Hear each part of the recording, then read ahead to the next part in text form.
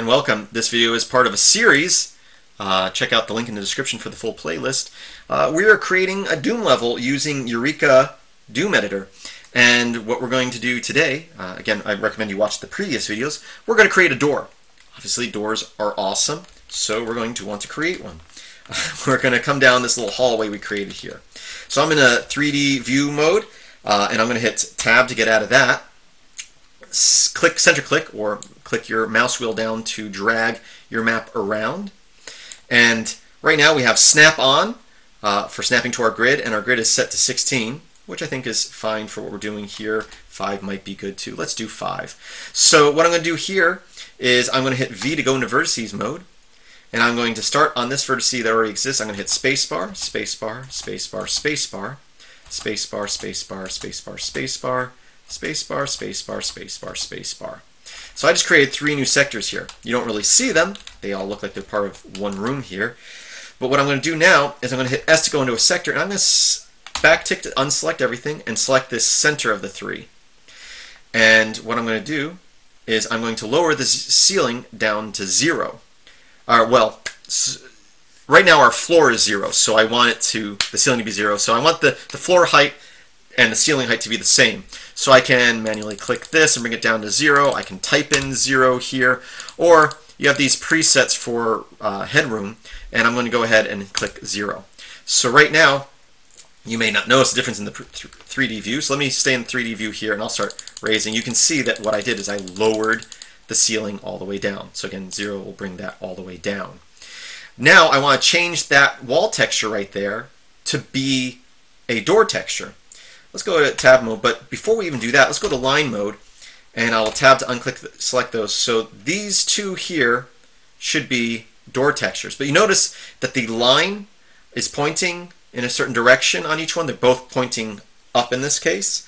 Thing is, to be able to open and close door, I'm pretty sure you have to have the front of the wall pointing that way. So if I was to create this as a door, and I could get through it, but if I wanted to go back, I couldn't click on this because it's facing that way. So the way you flip a wall is you have it selected or highlighted with your mouse over it, and just hit W. W will flip these wall textures. So now that that's flipped, I can select that wall. I can come up here and I can just type in DOO for door, and we have some door textures here. And I'll just choose this basic big door texture here. Tab into 3D mode, and actually I'm going to change that to this big door 1. Just for the pointing out that this is a smaller, it's not as high as the other ceiling textures. So that is one of the reasons I created these 2 small sectors around it. So if we want, what we're going to do now is hit S. I'm going to choose these 2 sectors on either side of our door.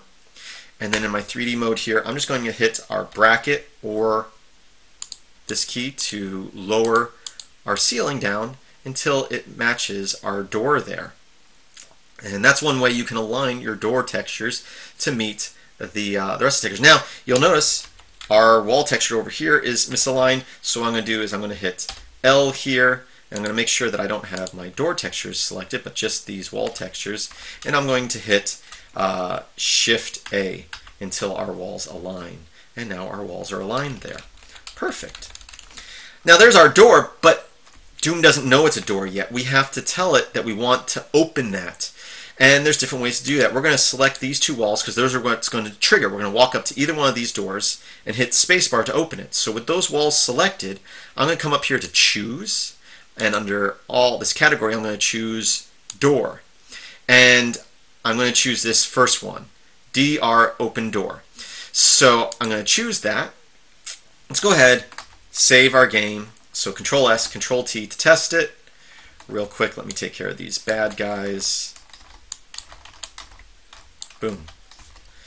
Now, I'm going to come down here and click that, and it's going to open, and I can walk through. So there's a few things we want to do.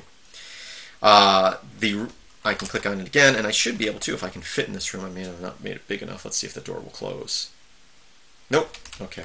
Anyway, let's go ahead and backtick and make this other room a little larger. Anyway, what we have here is saying that when you click on either of these walls, open the door. D, we have DR, well, let's look at the letters first. We have D, W, S, and G. So D means door, but not just any door. It's saying that you're opening a door that is connected to this line segment, to this wall. So as long as you're clicking on the door to open it, the D option is okay.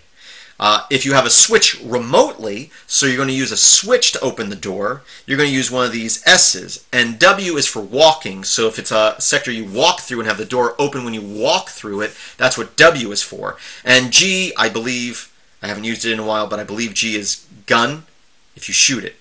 We'll have to test that out. I should have tested that out beforehand. Now, the R versus the 1. So you can see that it's going to be one of those letters and then either a 1 or an R. 1 means it works once and then it's done and then it can't happen again. R means it's reusable. You're going to be able to click on it as many times as you want to open that door. And then the rest of it's pretty self-explanatory. We're going to open a door. Are we going to open the door and have it stay open? Are we going to close the door and it's going to stay closed for 30 seconds before it opens again?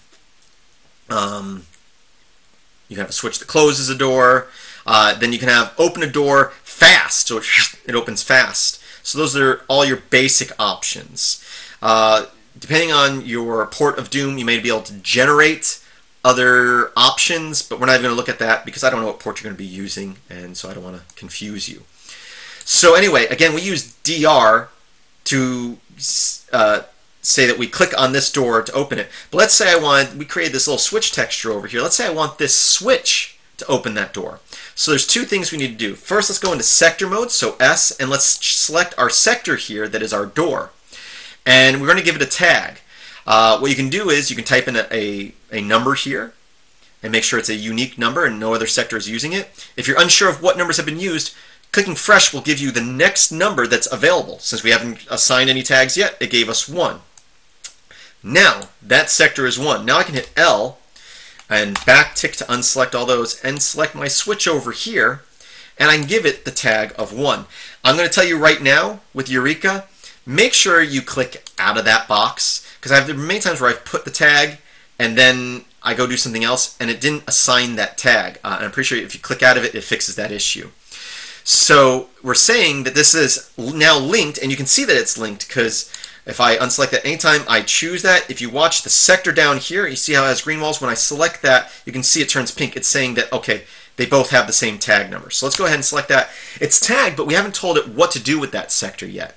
What I'm going to do is I'm going to choose, and under doors, I'm going to say that it's a switch, so I'm going to choose one that has an S at the beginning. And I want to be able to do it more than once, so R, and we don't want it to stay open, so we're looking for SR open door. If you use one of these regularly, you can also look at the number here, and you can always just type that number in here instead of going and choosing it from a list.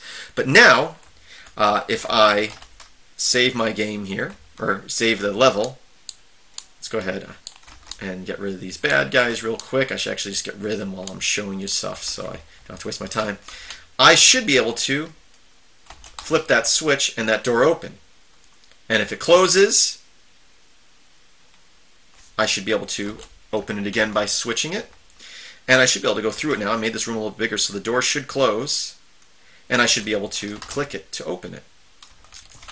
So, two more things I want to go over real quick. You'll notice that when I'm doing this, the brick's moving up and down. You should change that texture to some sort of texture that looks like it's supposed to, like a track texture. I also want to do a quick walkthrough. So let's so that when you walk someplace, it opens that door. So real quick, I'm going to backtick to unselect all. I'm in line mode, and I'm going to select these two here, and I'm going to change the texture. I'm just going to up here and type TR for track and choose that track, so it's going to look a little bit better. And backtick to unselect all. I'm going to choose this line right here. This is a line that we don't see, but we can walk through. And what I'm going to do is I'm going to give it the tag of 1, again, making sure I click out of that box. And now I'm going to choose from our door category, I'm going to choose W, and I'm going to say that I want it to open.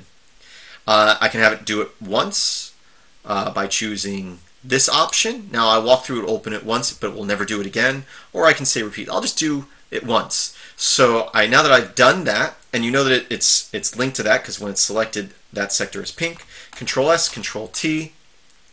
Now, again, I should really just get rid of these guys so I don't have to do this every time. I can use this switch to open that door. If it closes, I can now walk, and when I walk right here, oh, it opens. And you can see our track texture looks a little bit better. It looks like it's supposed to be moving, unlike the brick. I can open the door like this. I can open it from the other side as well. I also might want to change the ceiling texture for that sector so that it doesn't have half lights on it. But that whole walkthrough, since we said once, that walkthrough won't affect it again, but I can still open it here. So that's the basics of doors in Doom. I do thank you for watching. Please visit my website, filmsbychris.com. That's Chris with a K. There's a link in the description of the video. You can search through all my videos there. Again, this is part of a playlist. Check out the full playlist in the description of this video. And as always, I hope that you have a great day.